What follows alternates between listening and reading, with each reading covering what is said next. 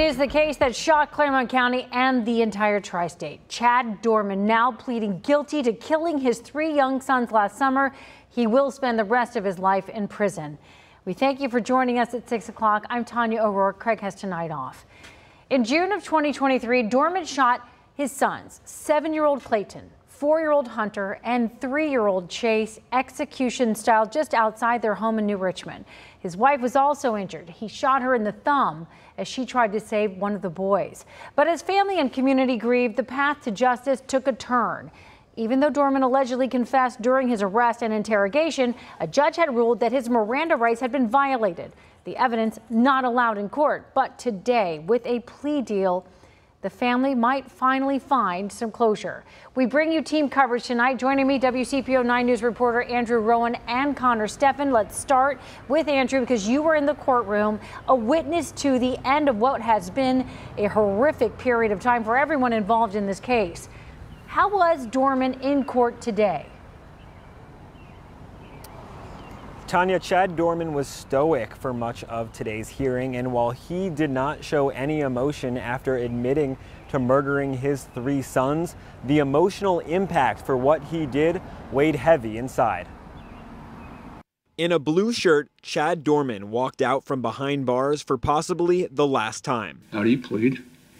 Guilty. A guilty plea, ending a difficult 14-month chapter. It is unmistakably clear that you will spend the rest of your life in prison with no chance for parole. 3 life sentences running consecutively, 1 for each of his young sons, Clayton, Hunter, and Chase, and additional years for assaulting his ex-wife and stepdaughter as they tried to save the boys. It is so painful to see you here and in jail for the rest of your life. A statement from his stepdaughter, at the time 14 years old, was read by an attorney. I will never in a million years ever forgive you for what you have done and hope you pay for your actions like you deserve.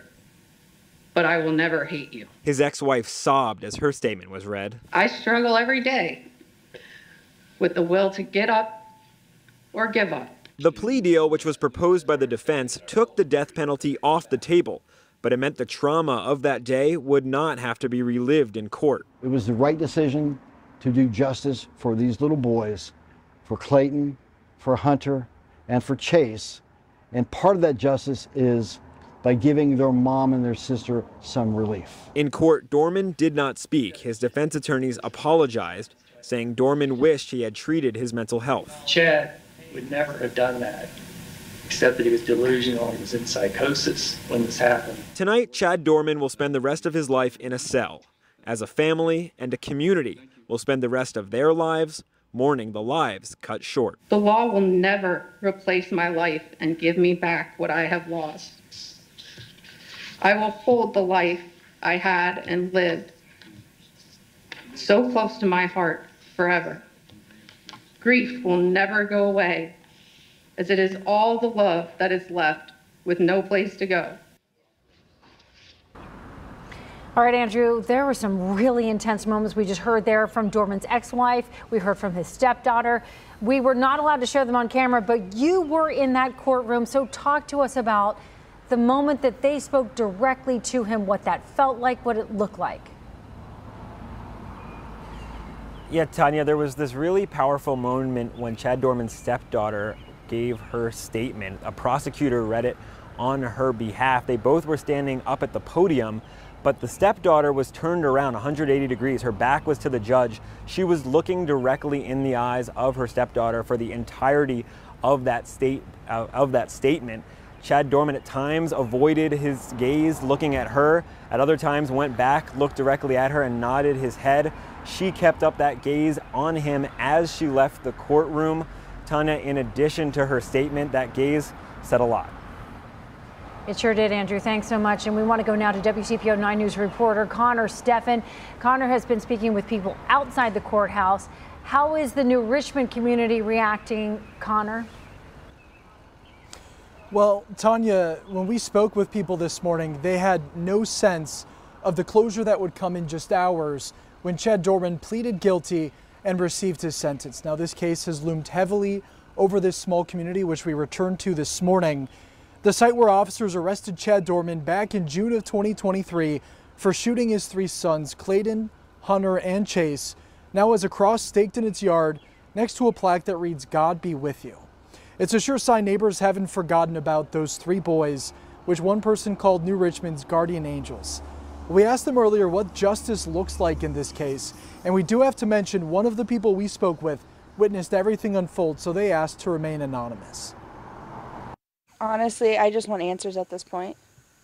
I just want it to be over. I really don't want it going towards the way of pleading insanity, but I just want him to put away for good. I have very strong feelings about this, about, when somebody does that, I'm sorry, it was murder. It was forethought. He knew what the heck he was doing.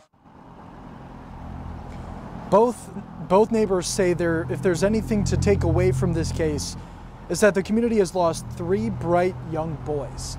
And with Doerman now receiving a life sentence without the possibility of parole, it's safe to say that this community finally has some sense of closure. We're live in Claremont County. Connor Steffen, WCPO 9 News. Thank you, Connor. So we've been following this case for more than a year now since the moment it happened. We'll continue to bring you the best coverage possible. We continue our reporting during our 7 o'clock newscast. We are still in that community tonight talking with people, and you'll find the latest updates on this case on the WCPO 9 app.